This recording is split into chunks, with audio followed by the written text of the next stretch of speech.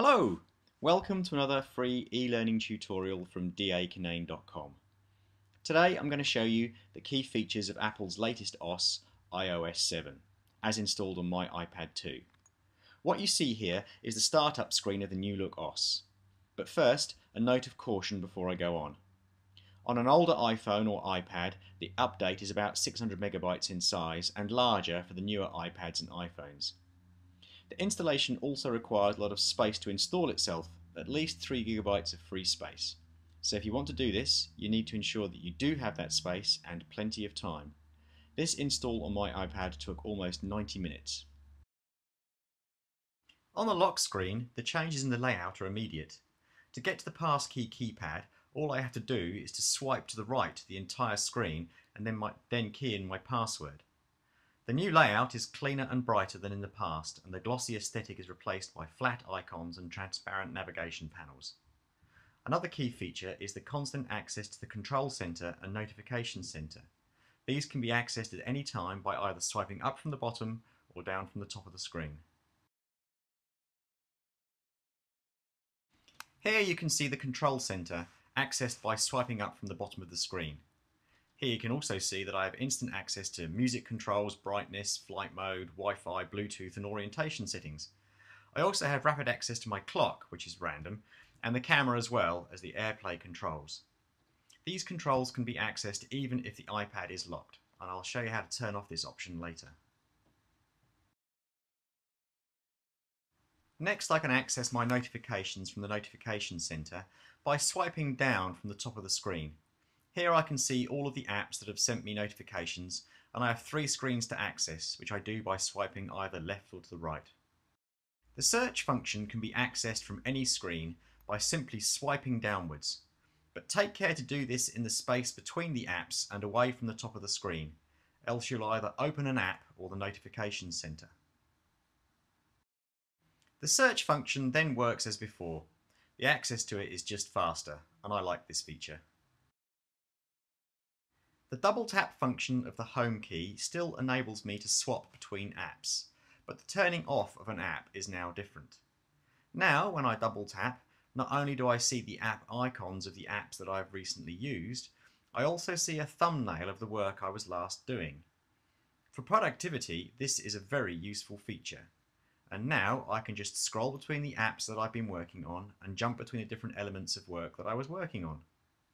If, however, I want to turn an app off, the press and hold gesture on the icon does not work.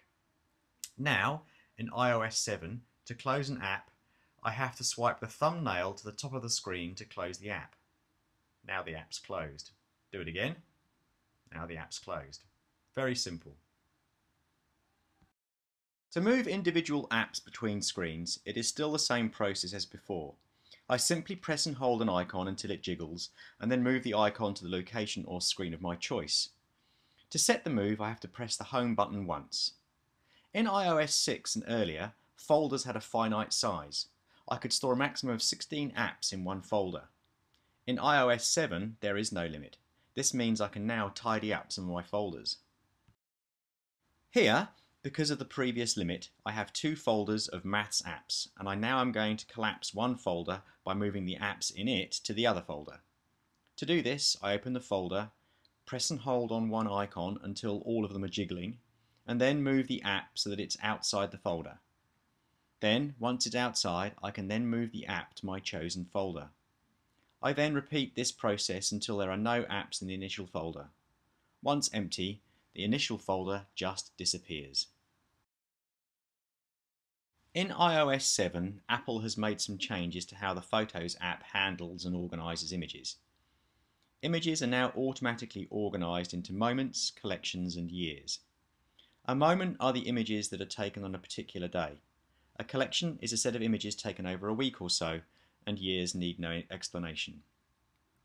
To browse through them, I can either use the direction arrow on the top left of the screen to move up a level, or to drill down from a collection to a moment. All I have to do is to click on the image concerned and it expands. Organising images into albums is easier too. Using the albums icon in the bottom of the page, I can create new albums. There are already 7 images waiting to be placed into an album called School. To complete the task, all I have to do is to click on the toolbar and the new album will appear. To repeat the process, I will create a new album called Test by clicking on the plus sign at the top left. I then name my album and then select some images from today. Simple.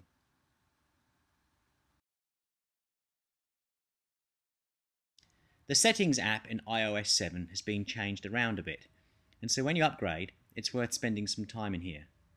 The categories have been organised and have been given little separation gaps and colour added to make them visually easier to navigate through. The Navigation Centre and Control Centre have been given their own section so that I can change the settings in here if I want to. For example, in the Control Centre, I can turn off the ability to access this information from the lock screen if I want to. Under the General Settings, the accessibility options have now been moved further up the menu list to make them easier to find, and also the range of support that they now contain continues to grow and is well worth looking at. Well, that's it for this tutorial. Thanks for watching. Don't forget to subscribe to my channel for more e-learning tutorials, and don't forget to let your colleagues know.